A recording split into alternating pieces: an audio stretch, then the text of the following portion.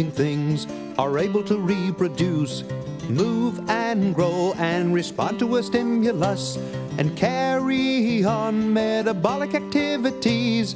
These are characteristics of living things.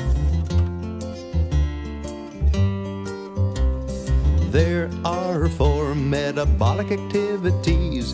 Ingestion and digestion are 2 of these. Respiration and excretion, metabolic chemical activities. Needs of living things include energy, water, oxygen, and food to eat. Living space and proper temperatures. All living things have these 6 basic needs. Living things are all made up of cells, units of structure and functions you can tell. All cells come only from other living cells.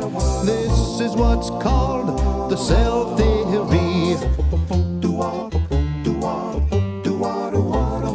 Cells that are similar joined together form tissues. Tissues working together form organs.